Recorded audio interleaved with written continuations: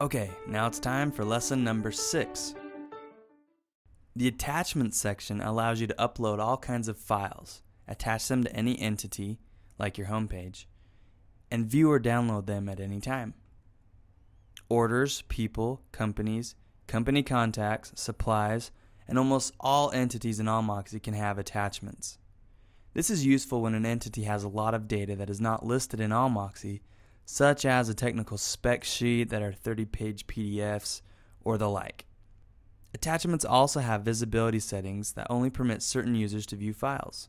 To add an attachment, you simply open the Attachments section, set the visibility, browse for a file, select the file, a nice zombie, and it's saved.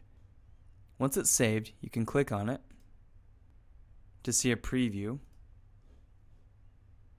You can download it, or you can trash it.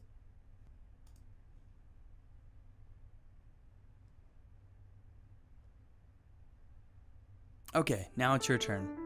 Pause this video, open the Attachments section, click Browse, and upload a sample file.